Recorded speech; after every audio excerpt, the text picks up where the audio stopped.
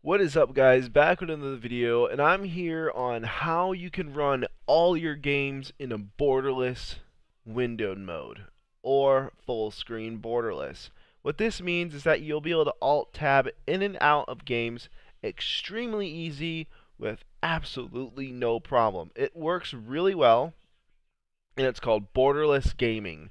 You can download this program into the description bar, and you can also actually, you technically have to buy it off of Steam, but this is the best one available that I have ever used. I got the hiccups, I'm sorry. Whew. So far I tested with H1Z1, Next Day Survival, Naruto Ultimate Ninja Storm 4, Sniper Ghost Warrior 3, and World Adrift. And also Mercenaries 2 World in Flames, but Mercenaries 2 World in Flames did not need this program. Some games already have borderless gaming or borderless windowed mode.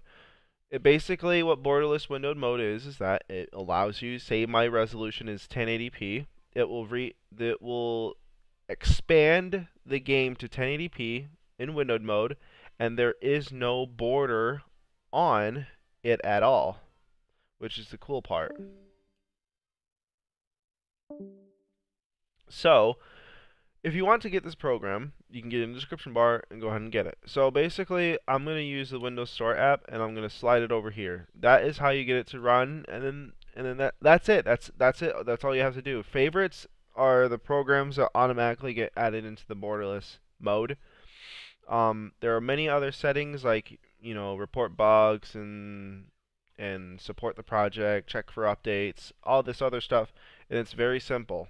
It doesn't, you can have it automatically run when your computer starts up. You can close to tray or minimize the tray, which is what I usually do, so that I never close the program on accident.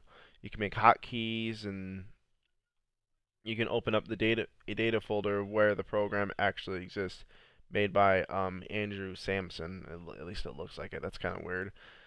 Anyways, guys, hit the like, hit the subscribe button. I'll catch you guys on the next video, and I'll see you guys later.